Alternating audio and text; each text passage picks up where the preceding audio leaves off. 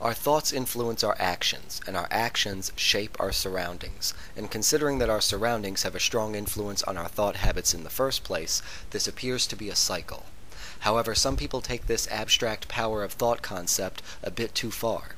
Several documentary films and books have been making outrageous claims concerning the effect that thoughts can have on matter and DNA. Today I'm going to be using some basic biology to debunk a specific assertion from the 2008 film, Esoteric Agenda, by Benjamin Stewart. There are 64 possible codes of amino acids in our DNA structure made from 4 elements: carbon, oxygen, hydrogen, and nitrogen.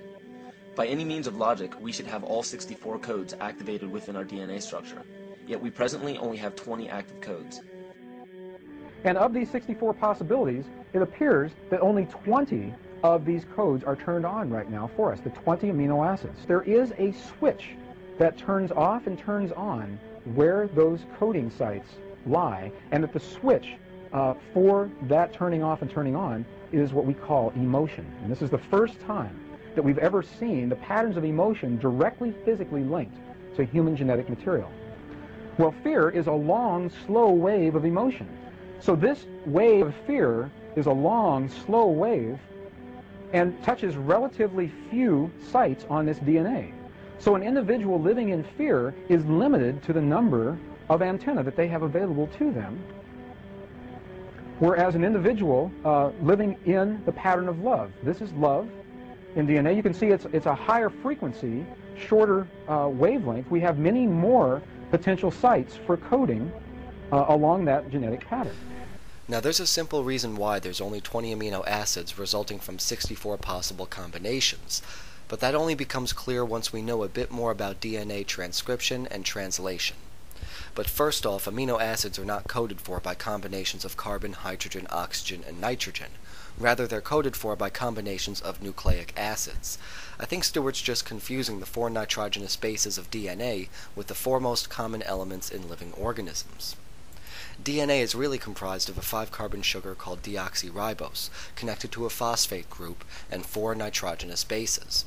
The phosphate will bond to the 3rd and 5th carbon on the deoxyribose in a way that makes the strand directional. The double helical structure of the DNA molecule is formed by 2 of these sugar-phosphate chains running in opposite directions. The 4 nitrogenous bases complement each other, so adenine will always bond with thymine, and guanine will always bond with cytosine. In the case of RNA, thymine is replaced with uracil. This allows for each half of the DNA molecule to be used as a template for replication.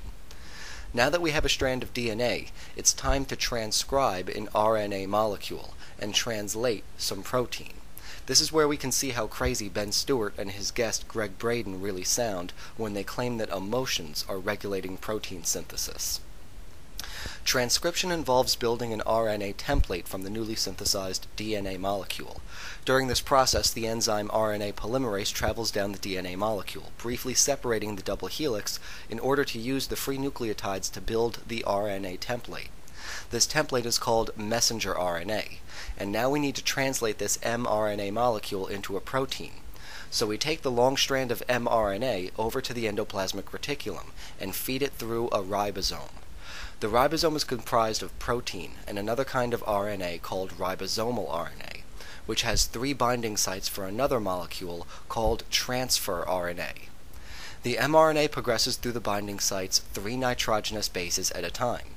Each group of 3 nitrogenous bases is called a codon, and each codon corresponds to a specific anticodon which is attached to one end of the tRNA molecule. The other end of the tRNA molecule is connected to an amino acid, and as the mRNA continues through the A, P, and E sites, additional tRNA molecules contribute their amino acid, which connects to form a long polypeptide chain. Now, different codons have different functions. The mRNA sequence almost always begins with the codon AUG, which codes for methionine. The sequence always ends with a stop codon, either UAA, UAG, or UGA. The amino acid leucine, on the other hand, can be coded for by 6 different codons. And having several different possible codes is evolutionarily advantageous, because it allows for some errors to occur without changing the actual protein formation. An error in the genetic code is called a mutation, and they can either be spontaneous or induced. When a minor mistake is made in the gene sequence but the same amino acid is still coded for, it's called a silent mutation. When a minor mistake actually does code for a different amino acid, it's called a missense mutation. If a premature stop codon ends the mRNA sequence too early, it's called a nonsense mutation. And finally, an insertion or deletion of a codon will result in a frameshift mutation. The acute effects of mutation are often lethal. However, the gradual process of evolution actually requires mutation for natural selection to act upon. Considering the effects of various mutation types, we can see very clearly how overlapping codes can be beneficial. Having several possible codes for each amino acid allows for just the right balance of mutation for an individual organism to remain strong, while the population remains adaptable. So leucine is defined as UUA. That's a leucine, and that's fine. But look at this. UUG is a completely different chemical combination, and it's still leucine. And CUU is still leucine. CUC, CUA, CUG. Why is it that all of these don't result in separate individual and different patterns? Why do they all code for exactly the same amino acid of leucine? Why are they so generalized? That's the mystery in the life sciences today. So the real reason that our DNA is only coding for 20 amino acids, despite 64 possible combinations, is because each amino acid can be coded for by several different codons. It has nothing to do with love, or emotional vibrations, or cymatics. It has nothing to do with quantum mechanics, or the Illuminati, or the Mayan prophecy of 2012.